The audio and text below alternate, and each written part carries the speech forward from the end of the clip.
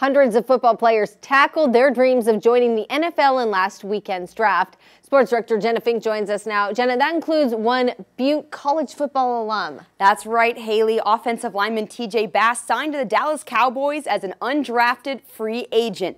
Bass played at Butte College from 2018 to 2019. You can see him here, number 56. He was a key part of the Roadrunners' success, earning 3 C2A All-American honors twice. After Butte, Bass transferred to Oregon, where he started all 33 games across 3 seasons. And he continued to rack up the awards there, being named a Pac-12 All-Conference First Team twice. Now he'll have the chance to learn from the Cowboys coaches and players while competing for a roster spot.